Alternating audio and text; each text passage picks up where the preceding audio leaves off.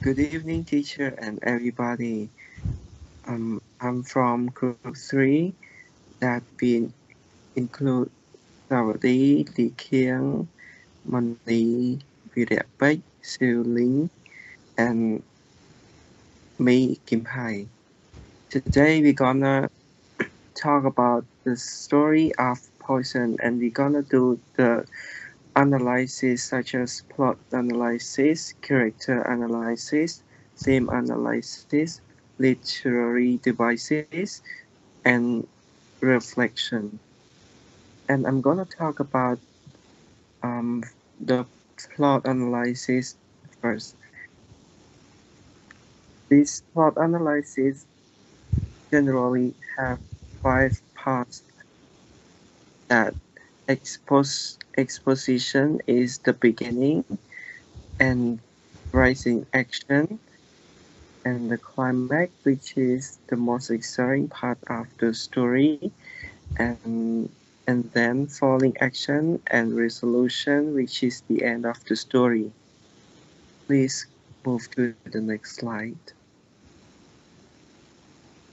The exposition, it says that Timberwoods, the narrator, arrived home at his bungalow to discover his partner Harry Pope lying in bed and acting strangely. Harry is whispering and sweating all over. He tells Timber that a crate crawled onto the bed and is now sleeping under the sheet on Harry's stomach.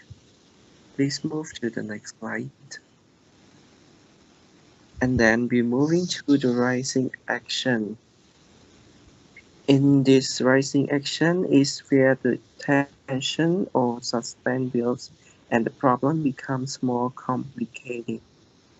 It says that Timber gets a knife from the kitchen in case Harry gets bitten, which he will use to cut the skin and suck out the poison. Harry tells him to call the doctor. Doctor Ganabai agrees to come at once. When he arrives, he quickly decides that the first thing to do is inject Harry with some snakebite serum. Carefully, Ganabai rolls up Harry's pajama sleeves and ties on a rubber tourniquet. Harry is struggling not to move or cough. Ganabai smoothly inserts the needle and administers the serum. Outside, the doctor tells Timber that the serum is by no means a guarantee of safety. And please move to the next slide.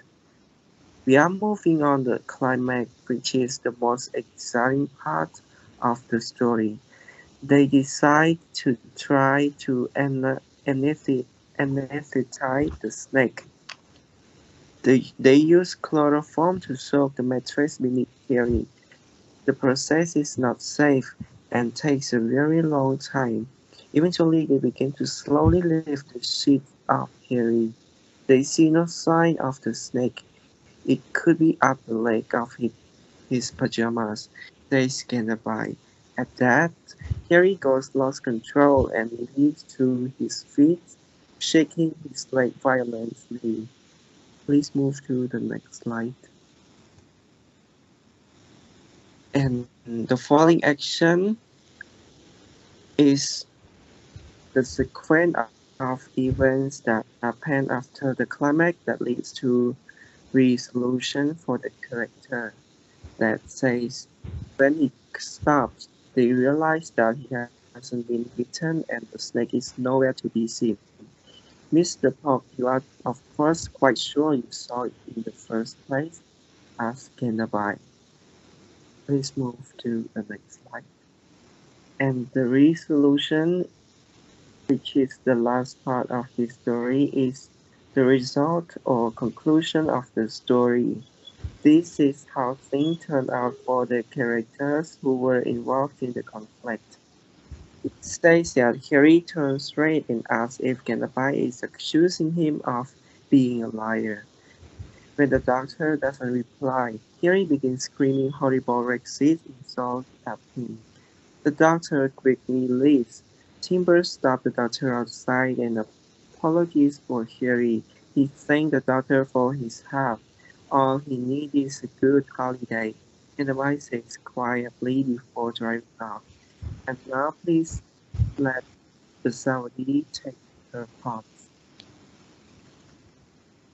So the second part of this presentation is about character analysis. And without further ado, let's go to the first character. So the first character that I'm going to talk about is Timber Woods. He is the narrator and witness of the incident with the snake. After the reading, I would say that Timber is a trustworthy, careful, and helpful person. According to the story, he is presented as a trustworthy friend who is honestly concerned and worried about Harry. Like when Harry said, "Why don't you get a doctor?" At that moment, Timber immediately calls Dr. Genevieve for help to bring serum for Great Bite. He is also a caring person. He cares about Harry. Like he brings an eye pack and laid it across Harry's forehead to keep him cold. He also bring a knife and put it in his pocket just in case like something happen. He can cut the bitten place and suck the poison out. One more thing is he is so helpful in trying to find all the possible solutions to help Harry. Like when Timber whisper softly to Harry, thinking about the best thing that he can do is to draw the sheet back very gently so he could take a look. This is in the line 80. Yes. So he trying every way to like help Harry. Um, the other character is Dr. Genderby. I can describe Dr. Genderby in two ways. The first one is he is kind because as you can see in the story when Timber calls him late at night for a serum of Great Bite, he is immediately rushed to Timber house. He is clever is the second thing that I would describe him because the first thing he does when he arrived is trying to inject the serum into Harry's like just to make sure in case the snake bite him it won't be that serious condition. And one more thing in a way that no one can think of is he used chloroform to soak in on the sheet directly in line with Harry's stomach. And as you already know, that chloroform it like smells bad, like the smell of the hospital, things like that. Yes. So he also has a motive, and this motive reveals his medical manner include the rule of keeping his patient who is in dangerous situation calm. As you can see in the part where Dr. Genderby look at Harry's eyes, even though he is not saying anything, but it's like he is trying to tell Harry to like keep quiet and stay calm. And the last character is Harry Pop. I have saved it the best for last, and you might probably wonder why. Um, well, since Harry is the one who started the incident, and also who who who causes the conflict around the story, for this reason, why not make it a mystery? Yeah, and so now I I revealed it that Harry Pop is like he is patient but dreamy and yet aggressive. Let's talk about the first one is patient. Harry is quite good at staying calm and making less noise. Um, like the part where he stay quiet and calm and make and he is trying to explain the situation to Timber. He spoke very softly, slowly, carefully, not to move any muscle. Like if he move a muscle, he will awake the snake. He is also a dreamy person. The part where he stand up on his bed, jumped up and shook his leg, but found no snake anywhere. In my opinion, I think it is Harry who might have fallen asleep and dreamed about the snake advancing across his pen, and on the other hand, there might have been a snake that traumatized Harry. The last one, he is aggressive. He aggressive toward Dr. Genderby. Like when Dr. Genderby asked if he saw the snake or not, and Harry thought that the Dr. Genderby accused him of being a liar. He immediately trash talk to the doctor, saying, "Why you dirty little Hindu sewer rat?" Or he keep calling Dr. Genderby black, something like that. Yes. This is the end of my part. So let's go to another part which my member will talk about it. Thank you. So after listening to Savdy explanations on the character analysis, I am sure that you might have some idea in your mind about the story and of course the character. So now let's take a look and listen to themes analysis. And after this, you will have a better understanding of the story. So before I proceed to the themes of the story, I think that you definitely understand what theme is about, but I just want to give you a quick review about themes. So theme is refer to stance taken on central topic or message of a story. To be easy to understand, theme is something that story want to tell us as a reader. So without further delay, let's move on to the themes of the story. So in this story, we found out two main themes, which are ungrateful and racial or ethnic prejudice. So now let's move on to the first theme, which is ungrateful. So if we describe someone as ungrateful, we are criticizing them for not showing thanks or for being unkind to someone who has helped them or done them a favor. So in the story that is narrated by Wood, who upon arriving at Harry's bungalow, witnesses his friend lying paralyzed in bed and tranced in perspiration, Harry Potter claimed that he is in mortal danger because a deadly snake is crawling on his stomach underneath the sheet and he is too terrified to move.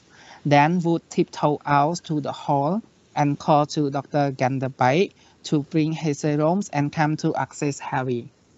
When Dr. Ganderby come,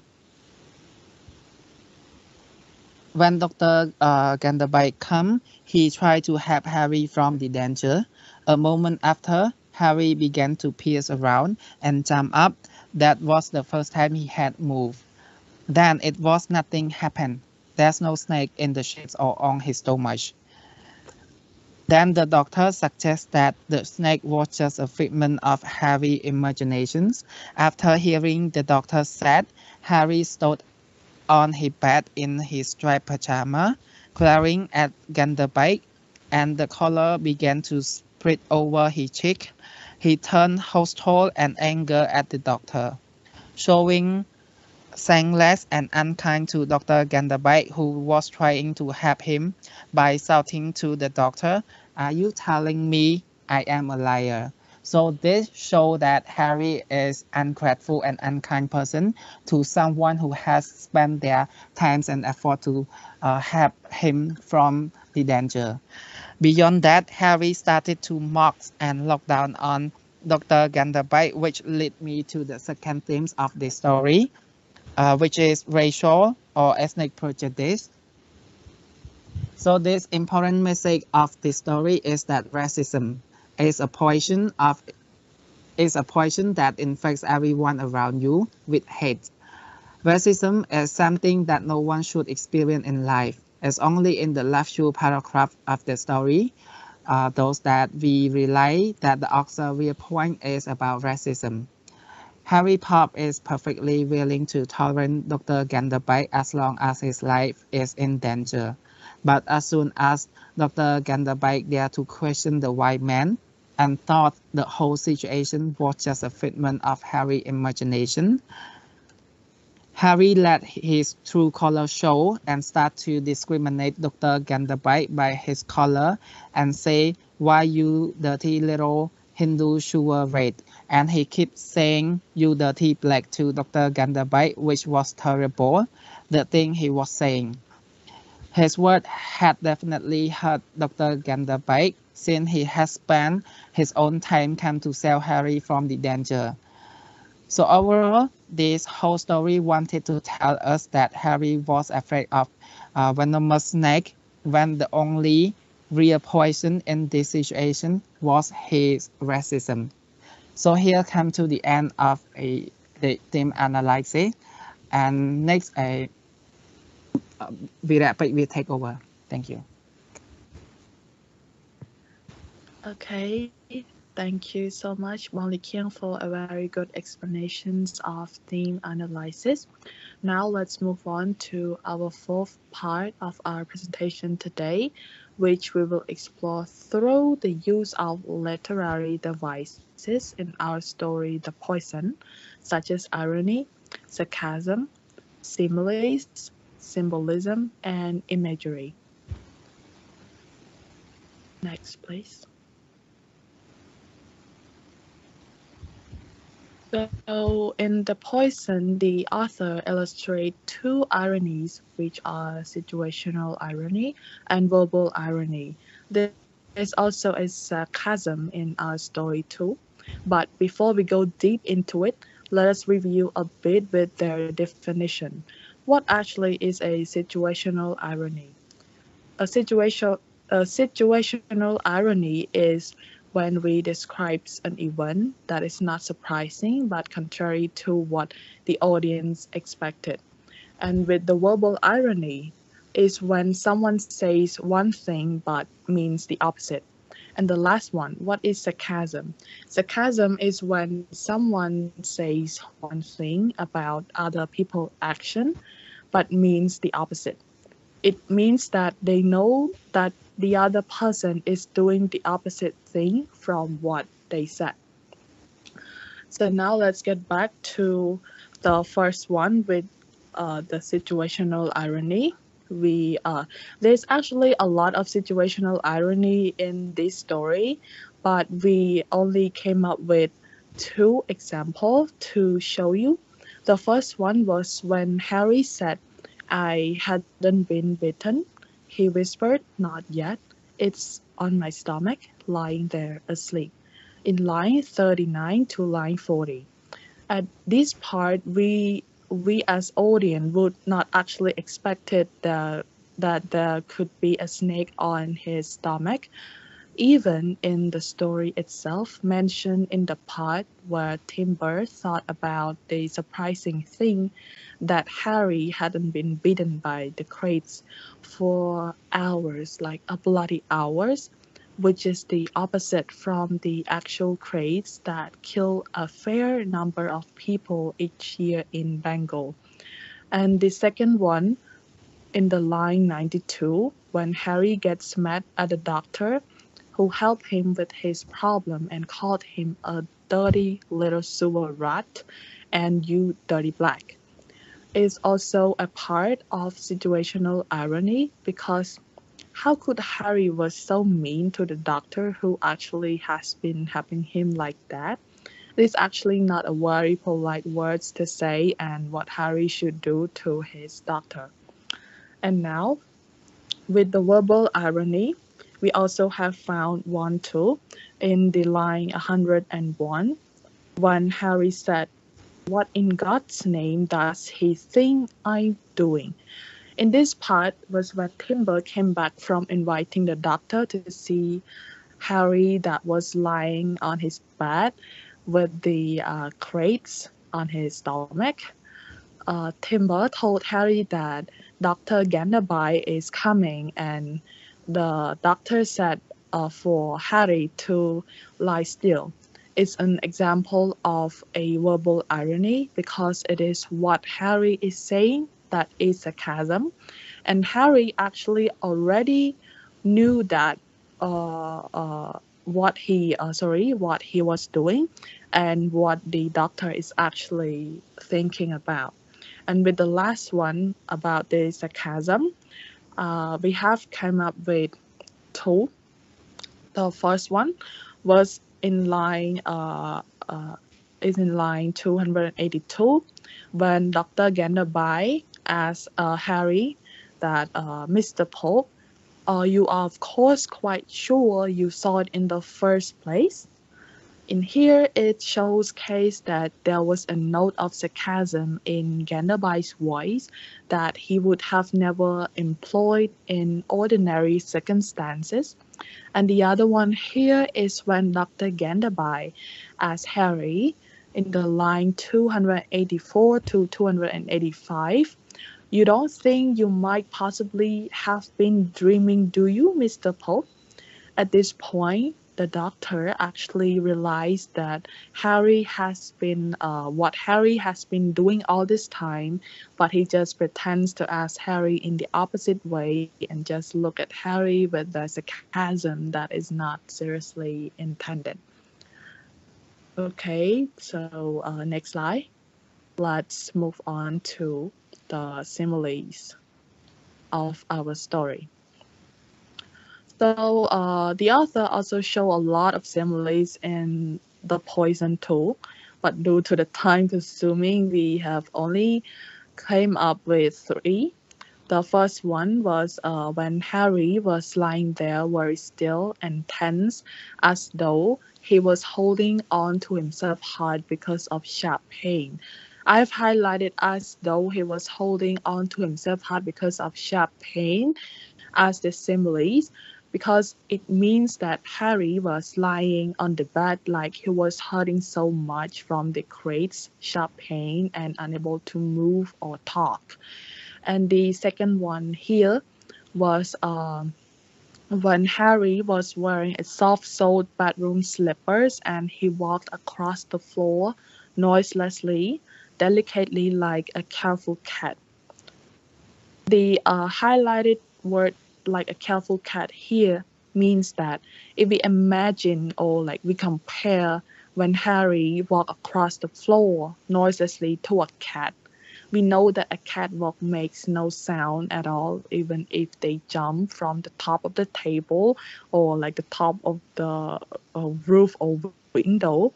So the author used the word careful cat here to give more meaning to compare to Harry's walk as a silent walk.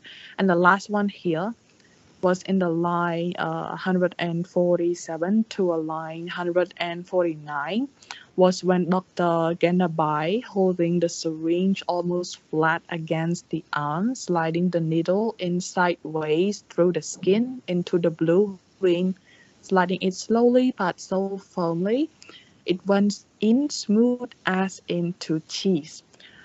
In here, the author actually compares the cheese to the syringe needle that was sliding in sideways through the skin into the blue vein of Harry's arm so firmly and smoothly, as soft and as fast as sliding into a cheese.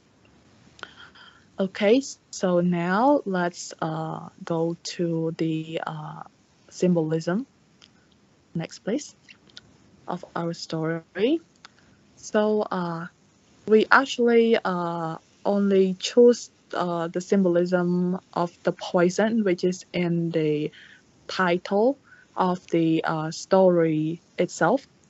And according to the story here, the poison actually symbolized two kinds of poison. The first one was poison from the snake, because the story itself indicates that the snake is very poisonous, which could kill people, and the snake itself is cold-blooded, and anesthetic does not work so well or so quick with such animals. And the other was the poisons of racism that Harry had towards Dr. Ganderby in the last part when he uh, said to doctor that he was a little sewer rat, something like that. Yes, so that's all of our symbolism. Now let's move on to our last part, which is the imagery of the poison. We have found three, but there are actually more than that too. Um, the first one was when Timber said, "I switched off the headlamps of the car so the beam wouldn't swing in through the window of the side bedroom and wake Harry Potter," in line 2 to line 3. From this imagery, we can clearly see that the author wants us to feel through the sense of sight that the beam of the car could not reach to the inside of Harry's bedroom window. And with the second one here was when Dr. Ganderby waited to pour some few drops of chloroform again, and the heavy sickening smell of chloroform spread out over the room, bringing it faint, unpleasant memories of white-coated nurses. In the highlight word here, with this second one, the author images through the sense of smell from the chloroform that thickened and spread out over the room. And the last one here was when Timber could see the heavy rupture of the chloroform swirling slowly like smoke above the pepper funnel in the line 222 to 227. The last one here was actually appeals to the sense of sight.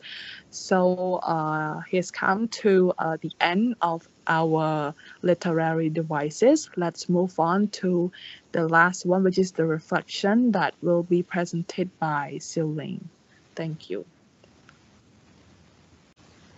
Yes, thank you. So next I'm going to present about the reflection of this story. The next slide. This story is misunderstood by so many people, thinking that the whole story was about the issues between man and the crate on Harry's stomach. It never was about that conflict, but instead it was the symbolize of the whole story. The poison that they speak about so much wasn't the poison of the snake, but actually it is racism.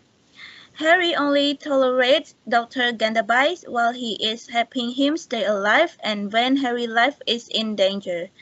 Until Harry shows his true colors about what he thinks upon Dr. Ganderby, once the doctor questions him about lying about the crate, and once Harry knows he's safe. Next slide, please. Move to our reflection.